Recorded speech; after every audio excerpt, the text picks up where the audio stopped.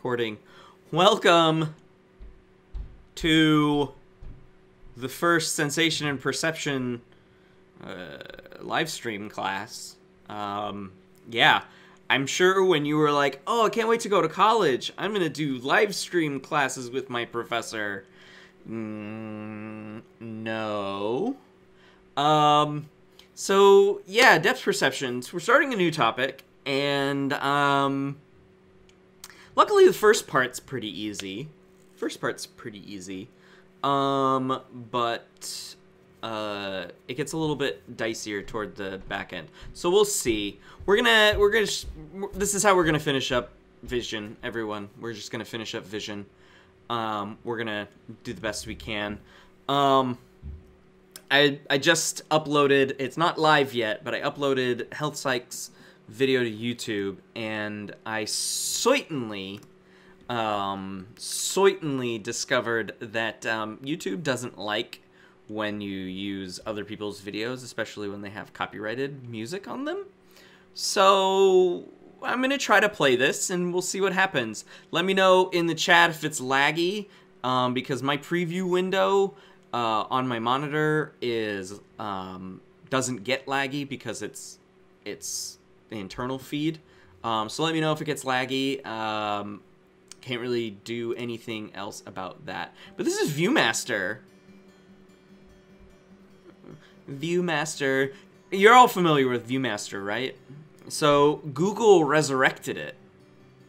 So that's what this is. Probably 9. I just remember. And so it's a toy about depth perception. To it and escaping, really enjoying the clicking and all the different teams that they had. You know what my favorite thing to do when I was your age was put a reel in the Viewmaster and just fly away to the moon, take a trip through outer space. Yeah, that must have been real fun, dude. These are really awesome, though. So we're gonna talk a little bit about stereoscopic vision. Should probably turn this down. I'm yelling over it. So we're gonna talk about stereoscopic vision, and that's how the Viewmaster works. And then so Google made this new one, and yeah. Yeah. So really cool. We're done watching it though. So anyways, if you want to get to the end, so they revived it with Mattel. They revived it with Mattel and made a new one, right? So there's the old one on the screen, on the paused image there. And they made a new one, and it's apparently really cool, and but also not like huge. Like it's not a toy that people want because we have VR now, so who cares? All right. So, woo! Moving right along. So we're going to talk about depth perception. We're going to talk about first, like what happens if you were only to have one eye, and if you were in my Psych 101 class, this will be review to you because many of the examples that I used when I talked about depth perception in Psych 101, Gen Psych, they're the same examples because I like them, and that's why, so I keep using them. So this is, I really enjoy doing this one because, you know, we all need a drink right now, right? So this little man is getting his daily vodka. Excuse me. And, you know, he's a tiny little man. But as you know, as you obviously know, it's not real. The added pegs on that stool are actually not there, and the guy is standing in the back corner of that display case. The great thing about this whole scene right here is this is at a conference. This is at a research conference. And I'm betting it was a psychology research conference where they're like, hey, let's do a fun little Ames room demonstration about depth perception. And so they went and they did this. Obviously, that's not open, okay? And he's standing far away from her. But, you know, if you didn't know that, you would look at, like, you know, why is this little old man standing on a stool trying to get an alcoholic beverage from this woman? You know, that seems like way too much alcohol, right? So we're going to first talk about the Q approach. The Q approach only needs one eyeball. You only need one eyeball. So you may have heard in some passing that Cyclopses can't perceive depth. Like, you know, oh, you lost an eye, or the pirate has an eye patch. He can't perceive depth, your depth perception. While it is true that depth perception is severely impacted in a human by the loss of an eye, because we have two, right?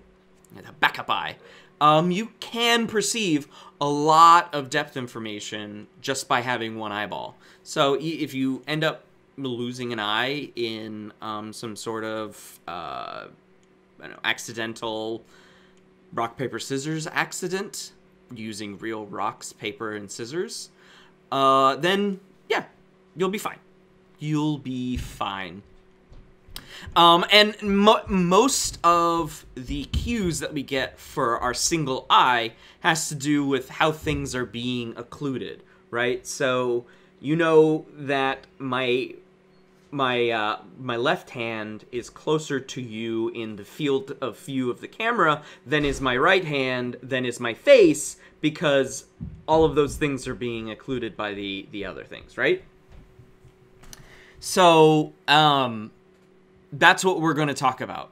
And it has to do with where those points hit on the retina. So here you can see that the tree, indicated by T, and the house, indicated by H, end up on different points on the retina. And if the person is looking at H, okay, see where it's a straight dotted line to H, right? So that's going to end up on the fovea, okay? Then what we end up with is T, or at least the top of the tree, is going to be below, this is what it comes out to, it's below the blind spot. And so you end up with a situation on the retina like this. And so the information that your brain gets is that the house must be farther away than the tree, okay? And we learn a lot of these connections as we grow older, but the visual cliff experiments show us that our depth perception is actually fairly innate. But those studies were done with children with 2 working eyes. So it's hard to know whether or not a child that is born with only 1 working eye has innate depth perception or not. And yes, Stephanie, if it was in the blind spot, we wouldn't see the tree, at least that point of the tree. Yeah, definitely. And so these monocular cues that we're going to go through are primarily a function of repeated exposure. So learning. So these monocular cues are learned. Okay. But before we go through the single eyeball cue, I just want to talk about depth cues from the muscles in our eyes. So the idea here is that the muscles in our eyes, and we talked about those muscles just a little bit when we were talking about the corollary discharge theory, they tell us how we're looking. Okay, so the corollary discharge theory aids the information that we get depending on how the muscles are tensed or contracting. Okay, so there are two ways, there are 2 cues that your eyes do. So convergence occurs when we cross our eyes. So that's A here, right? So that's this one here. That's convergence.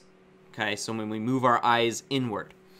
The cue that we get from convergence is that we're looking at something closer to our face. Okay? Because if we weren't converging, then our eyes would be straight out. They would be pointed forward, typically. Okay? And the process by which we are constantly doing that, looking at things far away, looking at things closer, looking at things far away, is accommodation. And our lens will change shape depending on what it is we're looking at in order to maximize the refraction of the light that we're getting in. So you do have tiny little muscles, and I don't remember, you'd have to go back to an older image, I think, of the eyeball. There's the little, it looks like the artists like did this sitting on top of the eye, right? In red. There are tiny, teeny little muscles attached to the top and the bottom of the lens, and they pull and they shrink or they relax. They pull, they contract, and then they relax. And so that changes the shape of the lens. So that's accommodation. Changing the shape of the lens, accommodation. Eyeballs moving in or straight. In. They don't really go that way. You can't really do that. But in or straight, in, straight, that's convergence. Okay? Yeah, so as Katerina said, you know, depth perception, you can do this in your house. You can do this and see whether or not which eye is better at depth perception. We'll go through each of those cues. A lot of the times people have a dominant eye. So if you ever gone and shot a weapon or, you know, any kind of aiming, you kind of use your dominant eye, you know, that sort of thing. That's all oculomotor based. Or sorry, monocular based. And then David asks, is depth perception reduced in patients who have corneal transplants? It depends on what kind of depth perception that you're talking about. I'm going to say, well, corneal transplants is the outside of the eye, so I'm going to say no.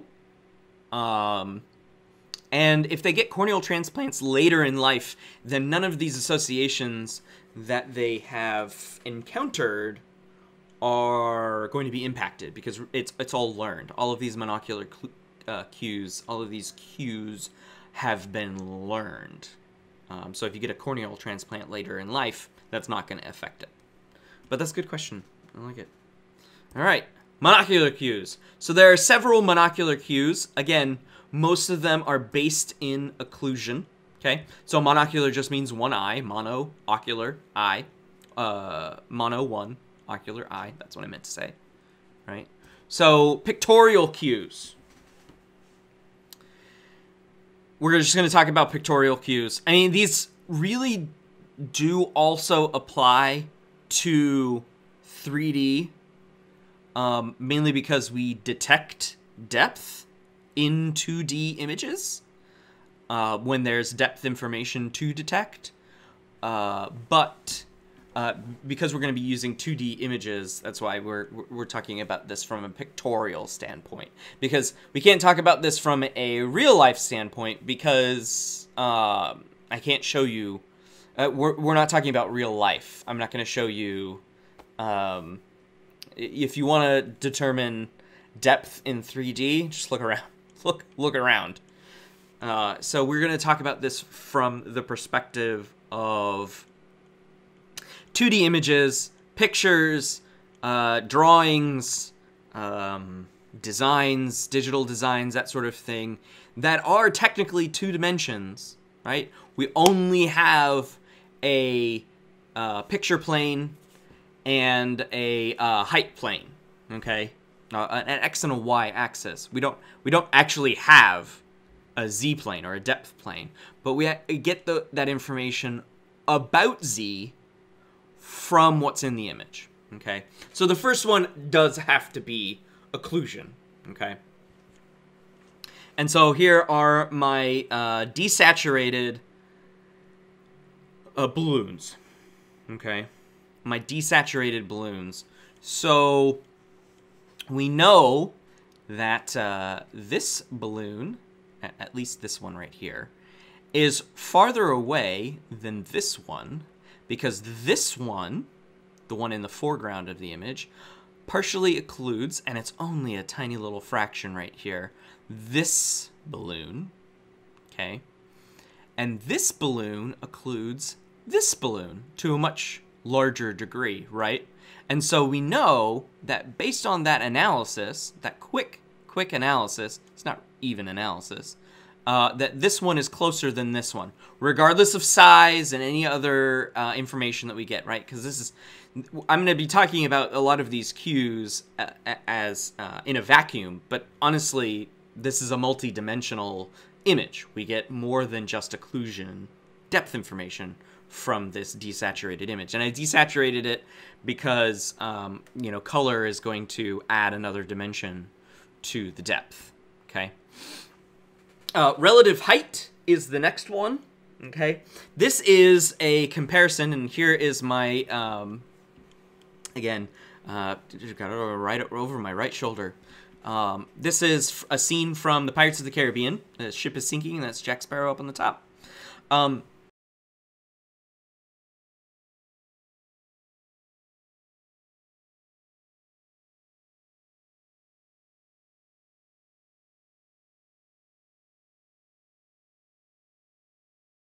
So I can start hit record. Okay, so we were talking about height lines, and so these green lines here, they reflect the horizontal position of things closest to you compared to the horizon line. You can also compare them to each other. So height lines that are farther away from the horizon are closer to you, right? Because the horizon, which we'll discuss in a little bit, is the farthest thing that you can actually see. That's why it's called the horizon. Okay, it's the farthest thing you can ever see, and it's constantly changing depending on, you know, conditions and visibility and how far you can actually see and all that jazz. You can also compare these height lines to each other. So we know that relatively this canoe or safety boat is about the same distance away from me as this other ship here. But they're closer than this ship or that ship because this one is definitely close to the horizon. It's almost on the horizon, right? And then things dip below the horizon because the Earth is round, right? Okay.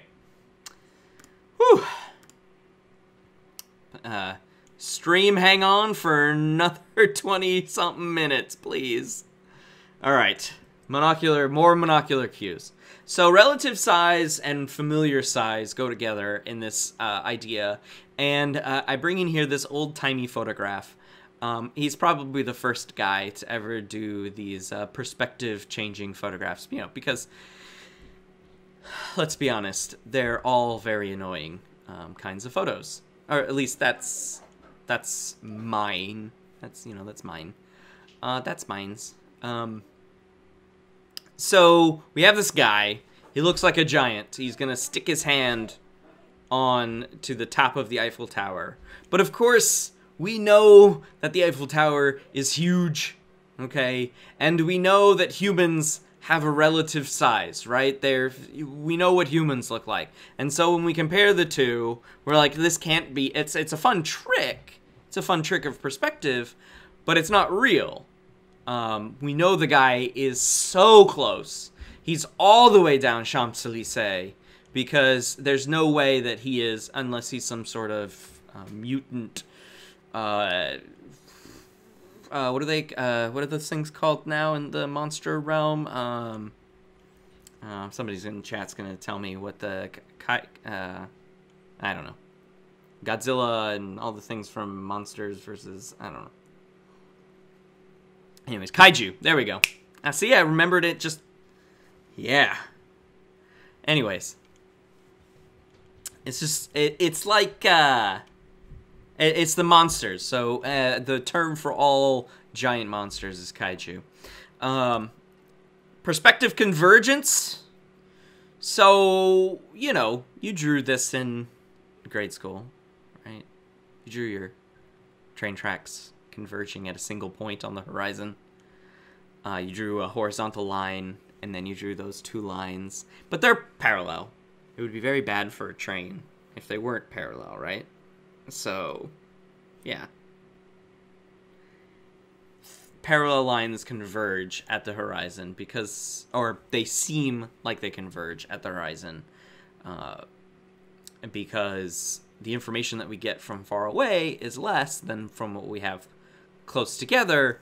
Things move toward each other in our field of view when we look toward the horizon. The spaces between the points on the retina become very, very small for those specks of light because they have to travel farther. And so these end up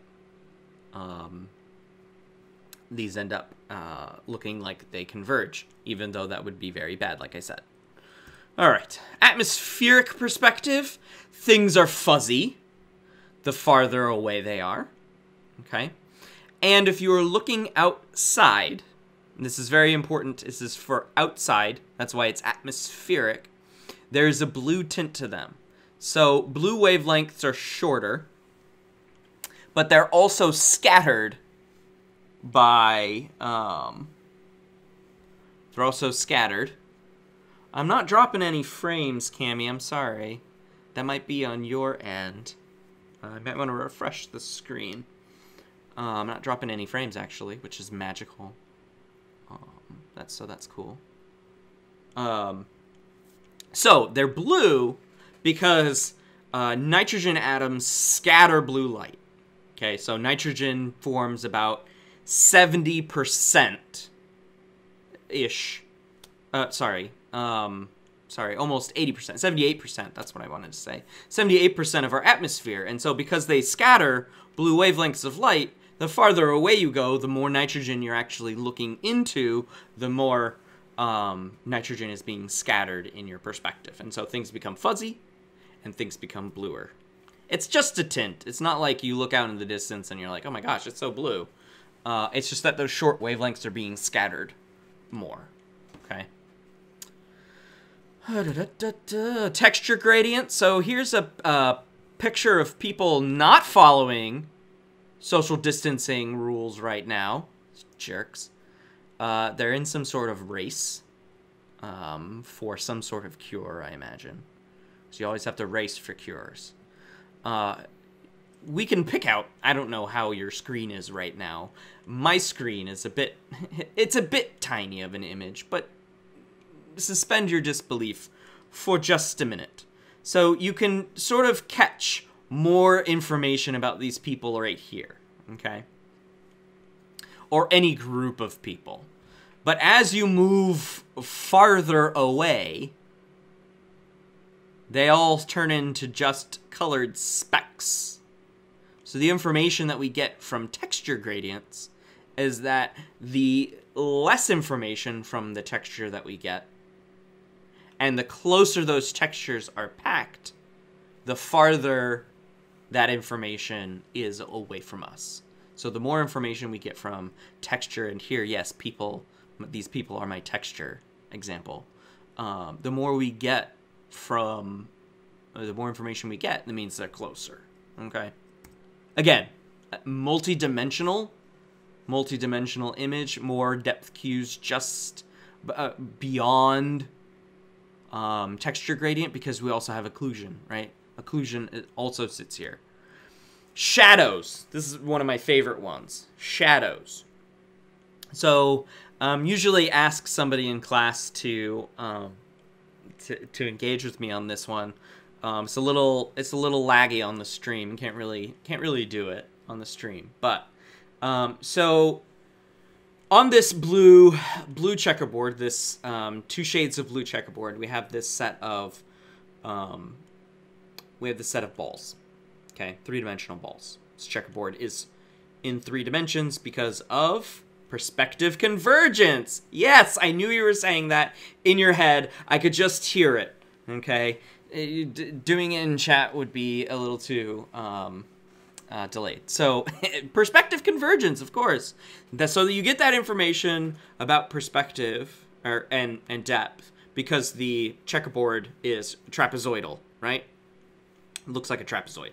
It's got a smushed trapezoid. But again, we perceive it as an extending into the depth plane trapezoid. Or technically a square, because that's what a checkerboard is. And then we have these balls here. And if we look at these balls, the information kind of, at least for me, it might be different for you. Depth perception is not always the same for everyone. It's not an individual difference per se, but you can get different information depending on who you are and what you know and what you've seen. So for me, when I look at this, it looks like these two balls here are extending deeper into the image. And so the closest ball to me is this one here in the middle. Okay, you might see that. Now that I've told you top-down processing, you might see it too. But if I add some shadows to it, okay, now the information you're getting really indicates the trajectory of these balls. The balls have not moved. Their pixels have stayed the same from this image to this image. Checkerboard hasn't moved either. Just added some shadows. Okay, and because of the light from above heuristic, again, the light coming from above kind of makes it look like we kind of already have it. But if we add the shadows, if we add this shadow to this ball, now we know where it actually falls on this chessboard. Where this one falls, where this one falls. And then if we look at this one, they actually look like they're floating now. Just based on the shadows. Okay? They're floating. So that's how shadows can indicate depth. And it's you know, obviously one of the major things that moving through a three-dimensional world will give us. And again, you'll only need one eye for it. Okay? Alright. Now, again, monocular cues work for these. And they're motion-based. So this is depth information from motion with one eyeball. Okay? Depth information from motion with one eyeball. The major one is the motion parallax. Okay? It's one of the coolest names ever. So you've probably been a passenger at some point in your life, and you've probably looked out the window at stationary things while you were moving. And it may have seemed to you when you were moving that things far away looked like they were moving with you, as opposed to away from you, like the things closer to you. That is the motion parallax. Things moving away from you move at incredible speed away from you. Things that move with you seem to like lumber along. Okay? Those mountains or there's tree line off in the distance, right? So that's the motion parallax. And I think the makers of Super Mario did this beautifully. Because even though the mountains are moving away from Mario the faster he goes, look at the ones in the back on this GIF, okay? They actually look like they're moving along with him in a forward direction, or at least left to right. Whereas the other stuff is moving quickly right to left, away from how Mario is moving, okay? So that's the motion parallax. Next time you're a passenger in something, you have to be moving because it's depth information produced by cues. Depth information produced by motion cues, excuse me. Look at that. Now he's you know, he gets the thing. Anyways, the other motion cue is deletion and or accretion. They're essentially the same thing. It just depends on how you're moving, okay? So deletion is my right hand is going to delete across my left hand. That's deletion. Look at that. I'm including it now. Ah! And then accretion is moving away from and uncovering, okay? So deletion is what happens when you are starting an eclipse, and accretion is when you are ending an eclipse. So your lunar, your solar eclipses. So if you were out in the, hanging out in Central Illinois back in 2017, August 2017, and you watched the nearly full eclipse. We weren't totally full where we were, but at least in this part of Central Illinois, I don't know where you were, but many of you actually are probably at Eureka doing the event. That's deletion. So the moon coming to cover the sun, that's deletion. And then when it's like, peace out, y'all, that is accretion. Okay? All right, enough of Mario. Any questions about monocular cues before we end today talking about binocular depth? We definitely have to, it's probably going to be a mixed topic Friday.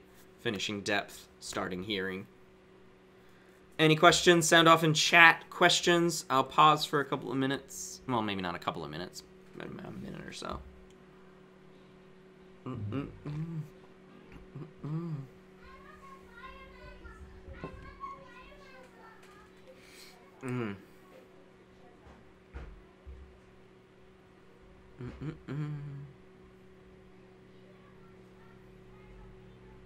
Okay, stay green, chat, or bitrate. Please stay green. I haven't dropped any frames, so that's wunderbar. Okay, it's back up. Woo! All right, are folks still in chat? Oh yeah, it's 31 viewers. Okay, no questions. Cool. All right, cool. Yeah, if you have any questions, you feel free to email me or message me or anything like that. Yes, please do. Good luck. I will grant you good luck. She is not as sweet as she seems. I'll tell you that one.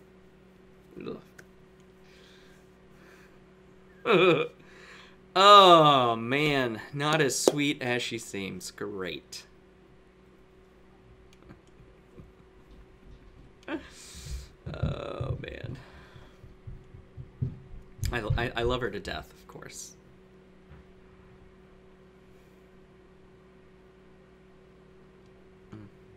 If you hear that whirring, by the way, that constant whirring, I have a space heater just about right there. Because it's cold in my basement, can we just get warm already? I'm tired of that friggin' snow yesterday. Get out of here. These March 20-something snowstorms. Get out of here. It's like that last year.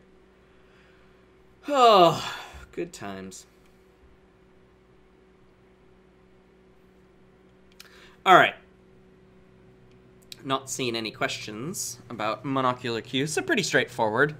It's a simple case of reviewing. Yeah, exactly, Katerina. Seriously. Also not feeling well yesterday, and the day before that, and the day before that. It really sucked. Okay. Monocular cues, generally speaking, what's the occlusion factor? What is the image trying to tell you? What information are you getting from the image? That sort of thing is what monocular cues really give you. Essentially flashcard territory, for the most part. All right. So with the remaining few minutes we have in the stream, I'm gonna go through depth perception, even if I go beyond 250, just to end this on a topic instead of like breaking up a topic, because again, this video is going up on YouTube, and I want to make sure the topic ends right. So we're gonna do binocular depth. If you have to go at 250, then by all means head on out. That's totally fine. But I'm going to keep going until I'm done with binocular depth perception. You can watch it. You can can watch the end of this video later. All right, so we've got 2 eyeballs, right? We've got 2 eyeballs. I've got 2 eyeballs. Everybody in class, I believe, has 2 eyeballs. Neurotypically, people have 2 eyeballs. Humans have 2 eyeballs. We evolved to have 2 eyeballs, of course. Changes, mutations can occur along the way. Change that, but, you know, for the most part, 2 eyeballs, right? And so, actually, the vast majority of our depth information comes from the fact that we have 2 eyeballs, and that those 2 eyeballs, and this is very important, those 2 eyeballs are pointed forward. Peyton, you want her still? I don't know if you guys can hear that screaming, but you want her still? Yeah. Amazing. She probably wants food. So, for those of you who have gone to the doctor or go to the eye doctor frequently, one of the tests that you have to do is cover one eye. You do both eyes, and then you have to look at things. Okay. They do this on a image, on a device that you kind of, excuse me, put your face into.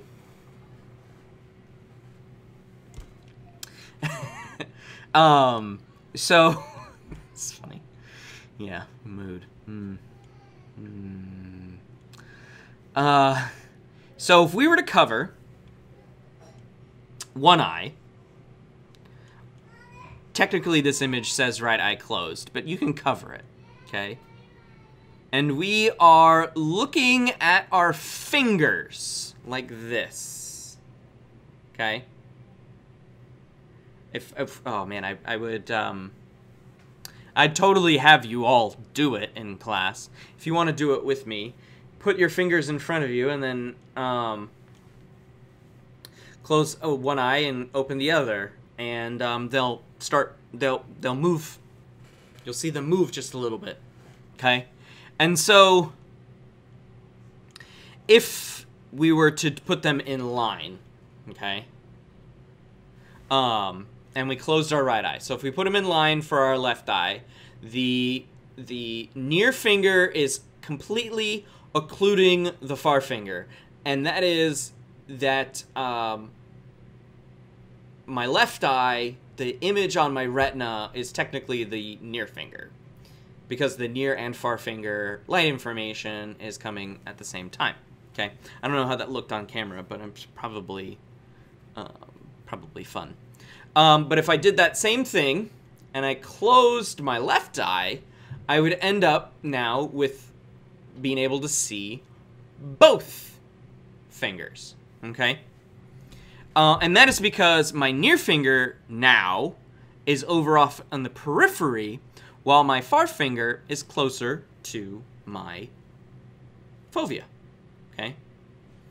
So that's going to be the heart of our depth perception, binocular depth perception here, is that when we look at things with both eyes, the information goes to different places on our retinas, okay? And that's important. All right.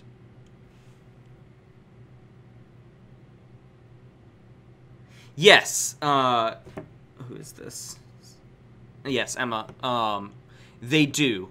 I don't know if I have it on these sets of slides as far as animal perception is concerned. You're definitely at the end of the chapter in this book. It depends on what the animal and how far apart they are on their heads. So you end up with an overlap, okay? So animals with, like, severe eyes on the sides of their heads, like whales or dolphins, for example, they actually have no binocular depth perception because there's no overlap of those visual fields. You need overlap of visual fields to get binocular depth perception, so they don't. Rabbits, on the other hand, maybe they're a little closer. Their faces are smaller, their heads are smaller, and so there's some overlap. They're more concerned, and you see this in animals that are prey versus animals that are predators. Fish and marine mammals not included in this because their evolution is different than land animals. But with land mammals, you see this. Predators have eyes facing forward. Prey have eyes facing to the side. Okay? So most of their depth information comes from monocular cues with a little bit of depth overlap, binocular cue. Okay? Because they're more concerned about having a huge field of vision. Okay? Better field of vision you have, the more that you can see, right? And so, evolutionarily speaking, having eyes on the sides of your head gives you a gigantic swath of visual field to catch all those predators. Predators, on the other hand, only need their eyes faced forward because they can get as much depth perception, much depth information as possible. It's really quite cool. Just to make sure that they, get the prey. They pounce the right way, right? They swipe or maul the correct amount, right? And not like, in front of me, but like actually hitting their target. So that's a very good question, and it depends on the animal. Okay. So, we're going to talk about stereoscopy. Stereoscopy.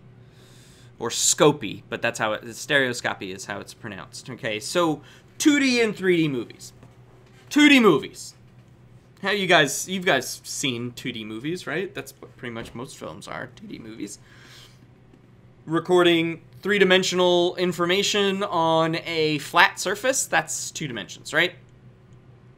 So how do they make three-dimensional movies? You've seen 3D movies. They're fairly garbage, but you've seen them, right? With those stereoscopic glasses that you have to wear. It's really, really simple how it's done. You have one camera right next to another camera, like literally parked right next to each other. Okay?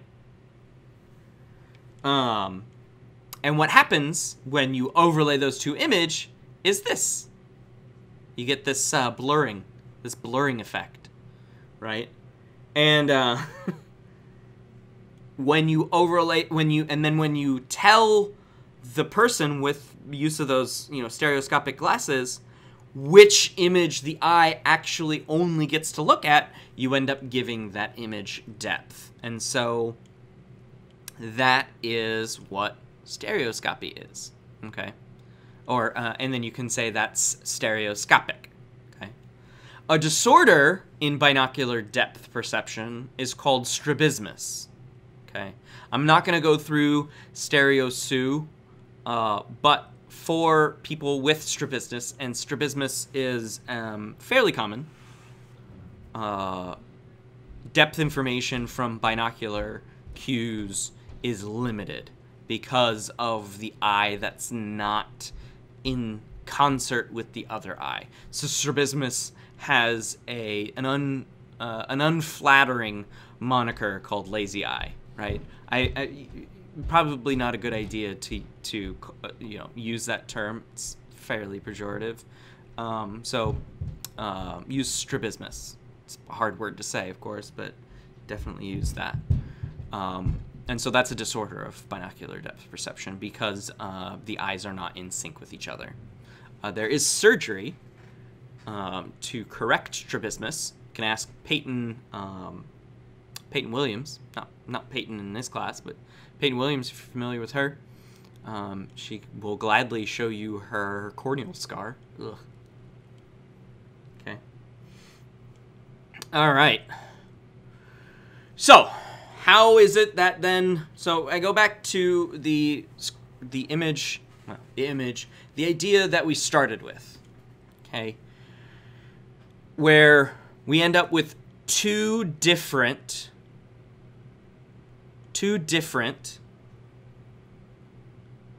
images on the retina.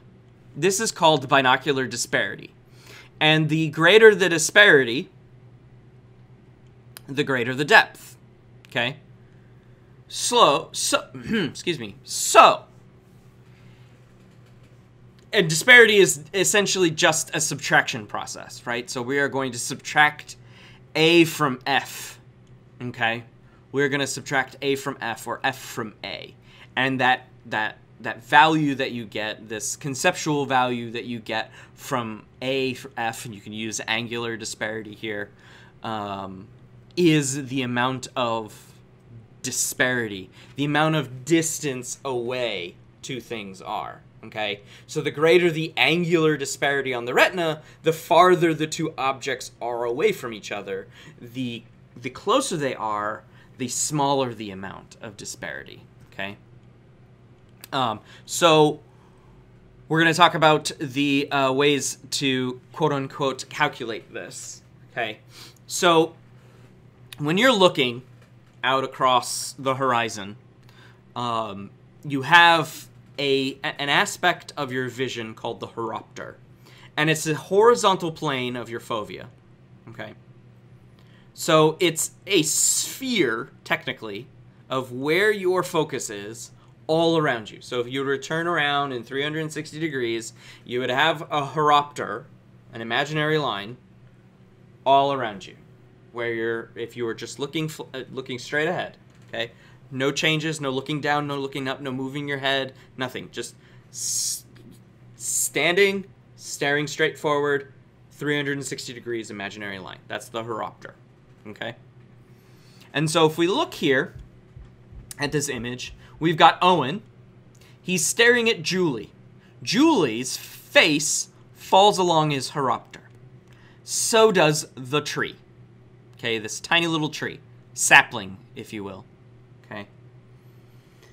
Yeah, it's almost 3, everyone, so if you want to take off, then by all means, do what you got to do.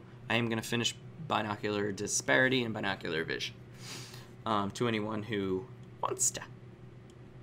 So, if we take this image and just flatten it here, look on the top side down, okay, we have the tree and Julie on the horopter. So here's Julie, here's the tree, okay, and Julie is going to fall on the fovea because we're looking at Julie. But of course, we have this sphere around us, and so, yeah, the tree is going to fall on our retina someplace, okay? So our eyes are converged on Julie at the horopter, okay? That's falling on the fovea. F stands for fovea in this image.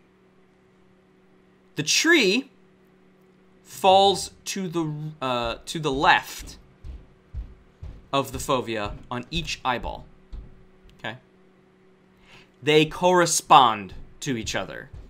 If we are looking at items on the horopter, then we have correspondence, okay? However, we get depth, so there's no depth information for corresponding points, okay? Julie is on the fovea, the red dots here. The tree is on the same place on both eyes' retinas to the left of the fovea.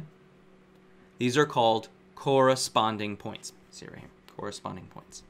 No depth information. And that's because they're both on the horopter. Okay? So binocular depth comes from non-corresponding points. Okay? So here we have a tree and a finger. The fovea, we are looking at the tree. The tree is on the horopter. Okay? So the fovea is the tree. Although I don't know how you can see the roots, but that's okay. The finger is in front of the tree. To my right eye it falls to the right of the fovea. To my left eye, it falls to the left of the fovea. These are non-corresponding points. The greater the disparity between the non-corresponding points and the fovea, the farther the objects are away from each other.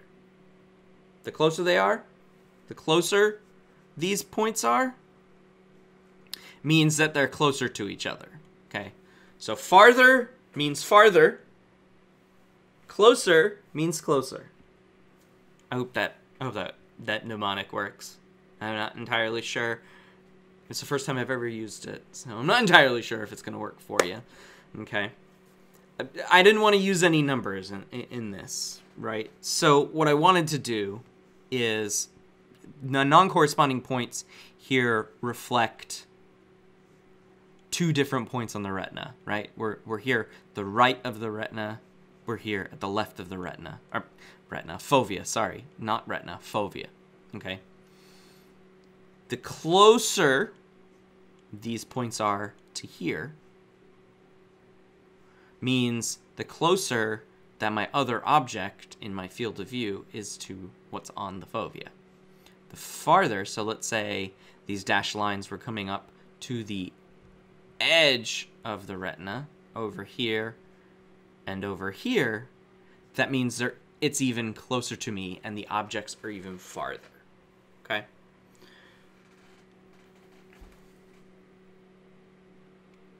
Okay. All right, thanks, Stephanie. So I can go over this more at a review session at a later date. I'm not against going back to this in case anyone needs it. Conceptually, I just wanted you to understand that when we have two eyes and we have information from two eyes and the points are non-corresponding, and this can be anything, right? We're just looking at finger, and here we're just looking at two objects, a tree and a finger, right? Just do something like this, right? Excuse me.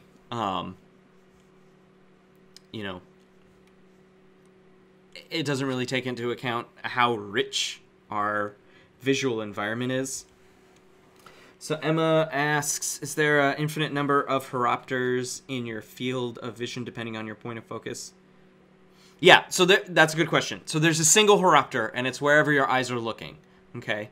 So if you have neurotypical eyes, okay, there's a single horopter, and it's wherever your focus is. So if you're looking down, your horopter is the imaginary sphere wherever you're looking. So there's only one horopter. Just like there's only one horizon, right? So, yeah. So the horopter in this image is up here by this tree, right? Because that's where we're looking, right? And so the finger is in front, technically, of the horopter in this particular example. Yeah. Okay, and then I think the last thing I wanted to talk about, is stereopsis. That is the information that you get from binocular disparity. So stereopsis is the perception of depth from having two eyeballs facing forward, or two eyeballs that have some overlapping field of vision. Okay. And so you can get stereopsis from images. Okay, so these are those fun. It's just black and white. But you know those magic images where you like cross your eyes and then you pull it away and you're like, oh my god, I see the depth. So that's what these images are, and essentially they are they're mathematical. The ViewMaster, like I said, that's old school stereopsis there, right? Stream drive. All right, so I'm gonna end it there because this Ph.D. stream failed again.